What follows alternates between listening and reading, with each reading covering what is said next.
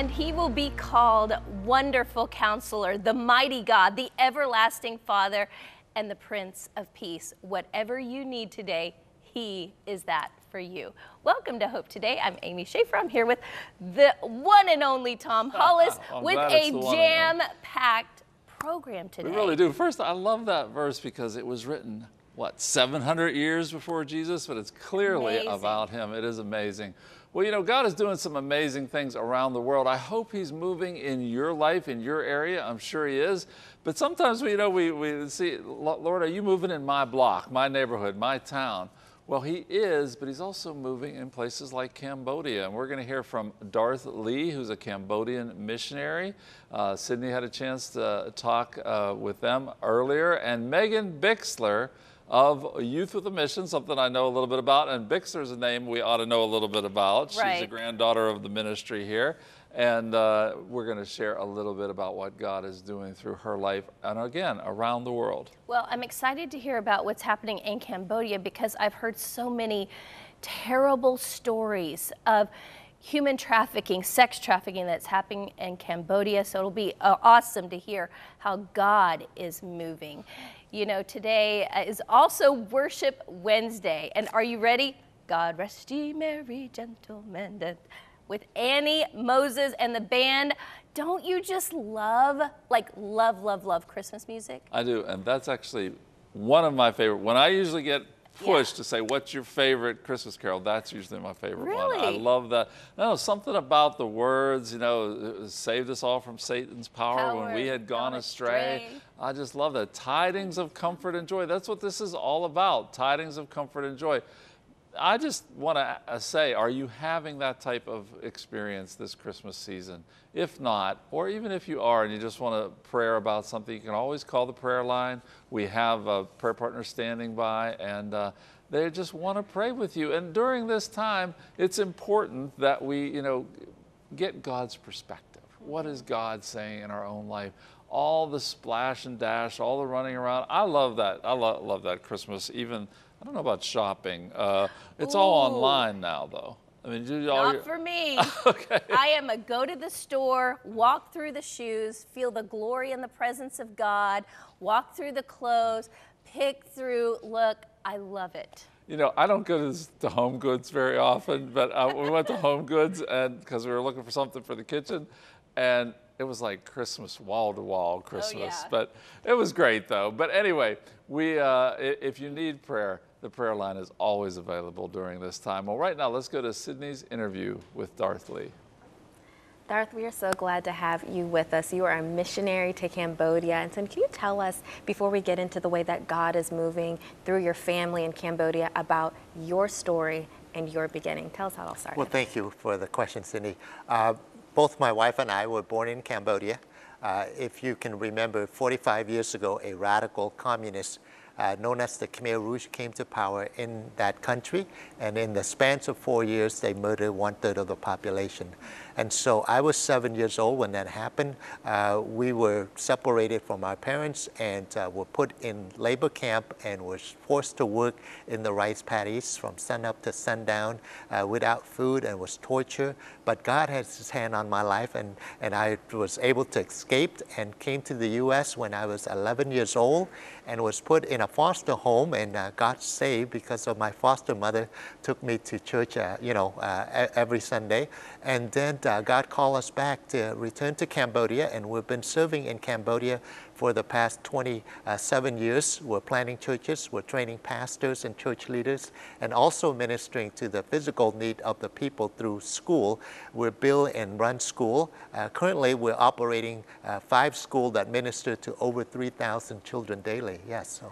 Wow, Dareth, I just like hearing just like your story of like where you were in this such trauma and peril and how God rescued you, put you in a family, like a foster family here that shared the love of Jesus, and then you met your wife, and then God sent you back to Cambodia. Can you just tell us a little bit about your encounter with God and when you knew this is what I'm called to do, to go back to my people and share the love of Jesus? Yeah, so when I was 14 years old at a Bible camp, we have speaker that came and talk about salvation, and so I went forward and gave my heart to the Lord, and I didn't think anything about it. And 3 months or so later, I was sitting on my bed and I realized that the nightmares that I was experiencing simply disappeared, because once I got to the U.S. and once all the basic needs were met, you know, the food and clothing and shelter, the trauma that I had experienced as a child showed up. And I would wake up in the middle of the night in a cold sweat because of just what happened to me. I was experiencing that, and when I got saved, God just took that away. And so I was so thankful, and I made a commitment in my heart. I said, Lord, I will serve you. I don't know how and I don't know what. I was just an orphan refugee who survived the genocide in Cambodia. But when I was at college, the country of Cambodia opened its door to the outside world. And Assembly of God, as a fellowship, we send missionaries into Cambodia, and one of the missionary families, they were from my home church. And so they asked if I was willing to return to Cambodia to help them for a short time. And well, at first I didn't want to go back to Cambodia. I didn't want anything to do with that country. But the Holy Spirit spoke to my heart, and I reasoned that perhaps I can go back to Cambodia and bring a closure to that part of my life. And so I went. And when I went back to Cambodia, all these memories surfaced once again. And I found my mother, the mother I was separated at the age of 7 years old by the Khmer Rouge. And I found her, and that encounter led me to just praying to God and asking God to help my mother.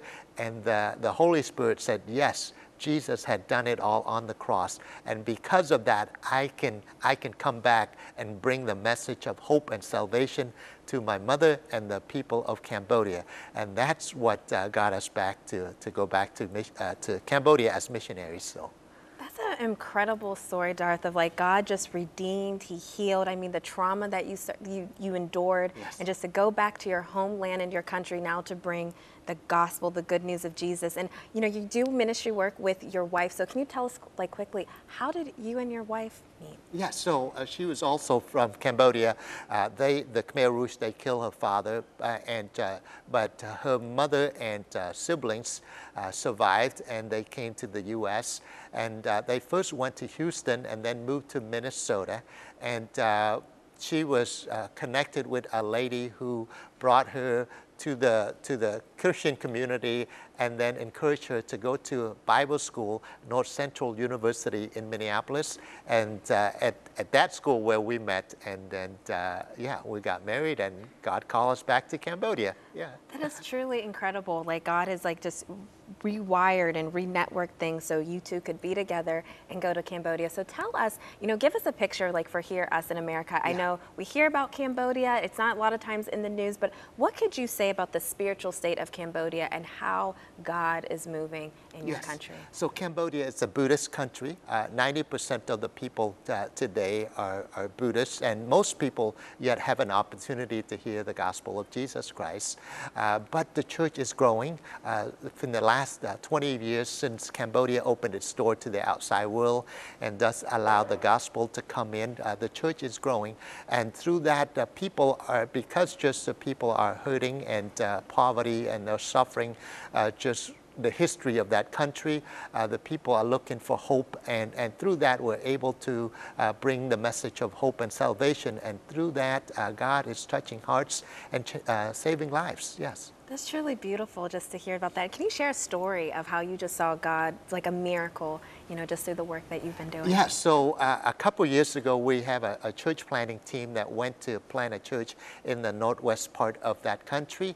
And we went to this particular village, and for the first time, the people in that village, you know, they got an opportunity to hear the name of Jesus Christ, to hear the gospel of Jesus Christ. And so as I was teaching the people and telling the gospel story, I heard a commotion behind me. And I turned to find a man was carrying a woman in his arms coming to meet us. And so when he got to us, he put the woman down next to me, and I asked a question. I said, what can we do for you? And the man shared with me that the woman is his wife, and she couldn't walk for the past year or so. They didn't know what was happening to her. They went to medicine's man, they went to Western doctors, but none could help them. And so they said, we have heard that the Jesus people can heal. And I told them, I said, well, we don't have any power to help her, but we know that there is a God that can heal her. And so we prayed for her, and then we left that village to go to the next village. And an hour later, I got a phone call saying that this woman who couldn't walk for the past year or so now is walking in the village. And so that's just an amazing story, and that's what God is doing in the country of Cambodia. That is truly incredible, Darth, that you are being the hands and feet of Jesus. And I love that, like, we heard the Jesus people, and yes, they were going to witch doctors and all, trying all these different right. things, but it just shows that our God, through Jesus, is a healer. And Darth, just want to ask you, for us, how can we be praying for you and your country? Well, thank you for asking that question. Yes, we are in the U.S. right now, itinerating, which is raising funds to go back to Cambodia. And our plan is to go back in July of 2024. And so pray for God's protection in our travels, in our itinerary. Also pray for God provisions that we are able to raise enough support to go back. And also the ministries in Cambodia that God continue to provide and protect our people and the children in the schools as well in our schools. So we appreciate that. Yeah. Well, Darth, we just want to say that we are just so thankful for you and all that you're doing for the kingdom of God in Cambodia. Thank you so much for joining us today. Well, thank you for this opportunity to share my story. God bless you. What an incredible story that Darth shared, like a true story. I felt like I was watching, almost like a faith film, like a faith movie. And it's interesting because he really is a mighty God that we serve. He really is a God that rescues, redeems. He really is that everlasting Father. He was a good father to Darth and a good father to his wife. And now God is using them to go back to the land where he delivered them from, to preach and reach the gospel. So I wonder today in your life if you need God to show up in a mighty way. Like it seems so dark, it seems so bleak, it seems so lost, so hopeless, but he is a mighty God. I think that's so important to remember in this season. Number one, you're not alone. Number two, God is for you. Number three, he'll never leave you or forsake you. Number four, he is mighty to save. So you can really have hope today because of who Jesus is. I'm so thankful, Tom, for this season, for stories of the faithfulness of God, of the mighty working power of God. It is real. Well, look at God who orchestrates a Cambodian terrible situation, another Cambodian in a terrible situation. God brings them to the United States, brings them to the salvation, and they meet each other in Minnesota. What are the chances of that? And now they're doing ministry back in their homeland and seeing God move. And I just love the humility of Darth and what he shared. Just continue to pray for God's move in Cambodia and around the world. Coming up in just a minute, we have Megan Bixler, who's doing some great work around the world. But first, we'd like to show you a little bit about what Sydney is doing right now.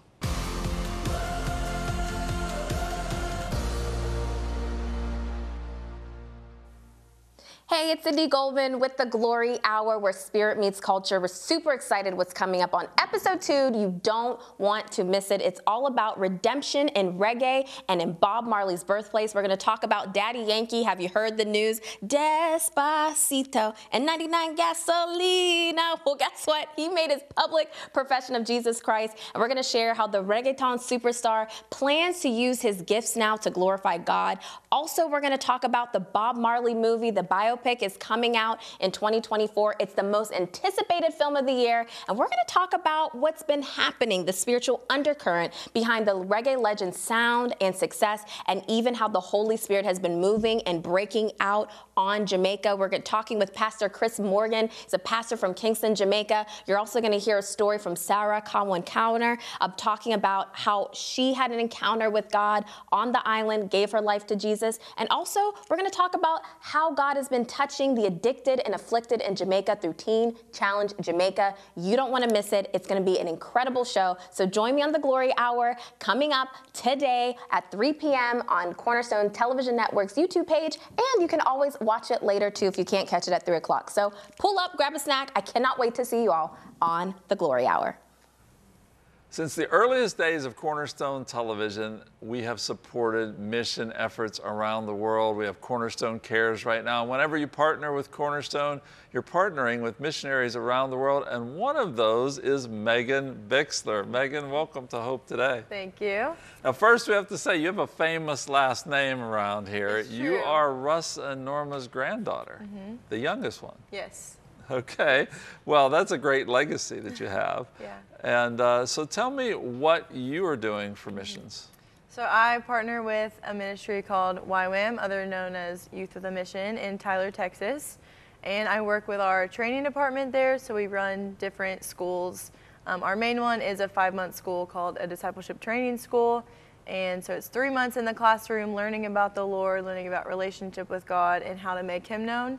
And then 2 months of that is outreach. So going somewhere in the world, whether it being in America or to Asia or Europe or Africa, like you name it, YWAM has probably been there. So you're talking short term, but a lot of us for churches, the short term is usually a week. You go somewhere for a week. You're going for 2 months. Yeah, yeah. So what's that like? Yeah, it's super fun. I was just telling Linda in there that I feel like I'm living my dream. I get to travel and get to see different cultures and experience different languages and people and experience like God's heart all over the nation, because every nation carries a different part of His heart, and getting to just see people encounter the Lord for the first time, and even like people that have been walking with God and knowing a little bit more about Him. So when you go to another country, are you mainly talking to the church people there, or are you trying to speak to non-Christians? Yeah, so it's kind of a little bit of both, because the heart of like short-term missionaries is like to support and like encourage like the long-term people that are there. So we're partnering with them as like local believers, but also getting to know people in local churches, but also people on the streets, and we run into people from all different backgrounds. So, right, to get a chance to share the gospel. Yeah. So let me ask you about what you've done this year, because you've gone to some great, interesting places here. Tell me about it. Yeah. So this year, early in April, I was in Mongolia for a month, and we partnered with just different ministries there, and specifically a Bible distribution mission. Yeah, you can call it like a mission. Yeah. And they're kind of under the YWAM umbrella, and basically their heart and their vision is to see a Bible get put into every home in Mongolia. And they started that about 4 years ago, and I'm not sure how much they've gotten done, but they've gotten like a significant amount.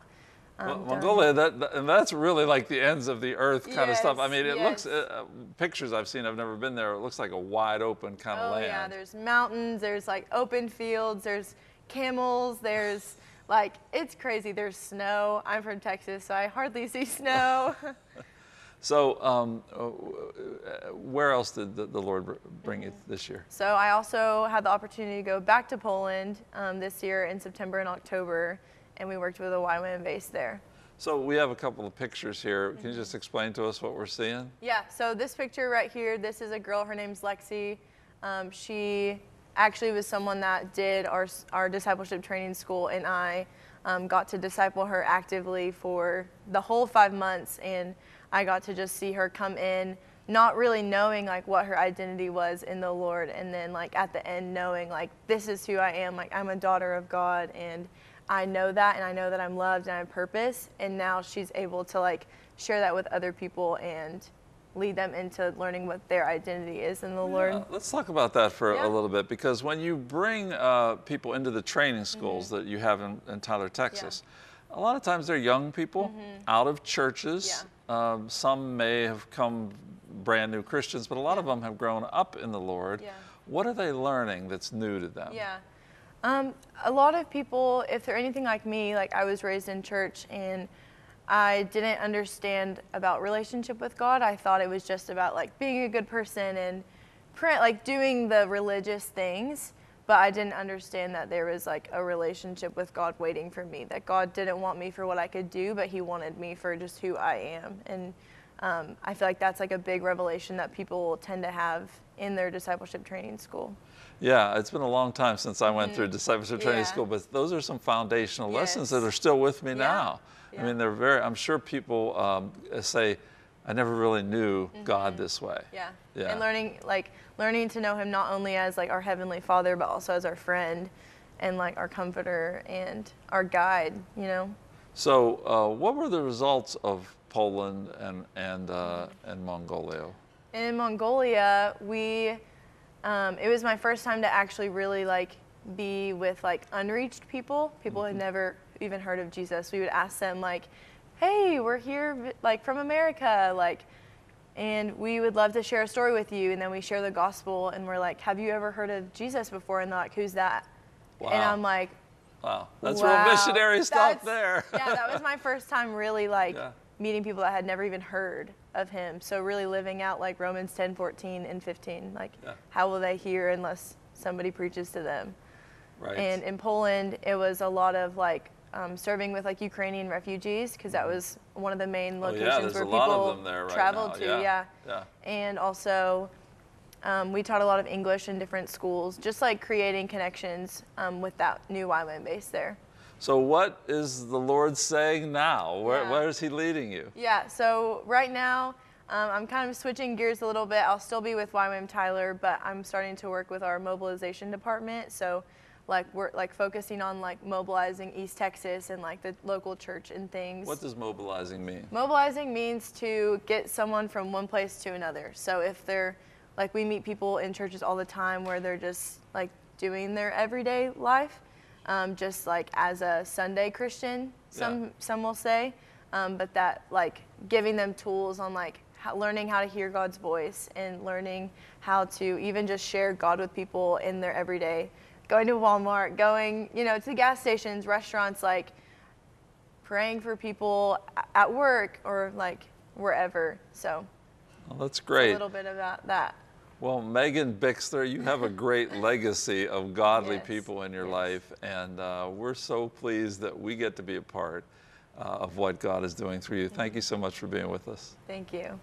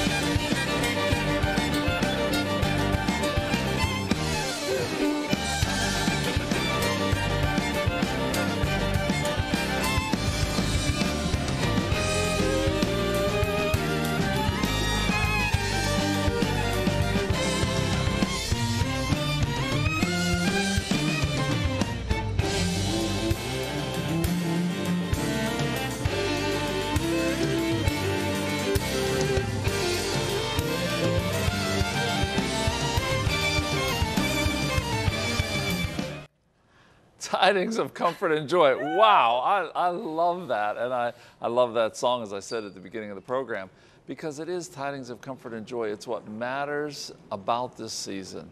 I love all the stuff around Christmas, but the real reason is that Jesus brought us tidings of comfort and joy, that we can know him, that we can be saved through him. And also in the famous lyrics of Angels We Have Heard on High, let's remember, let earth receive her King.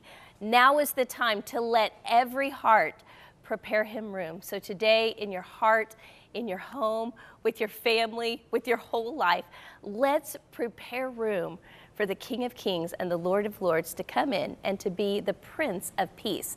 And that will bring you so much hope today. Cornerstone Television wishes to thank all our faithful viewers whose consistent prayers and financial support have made this program possible.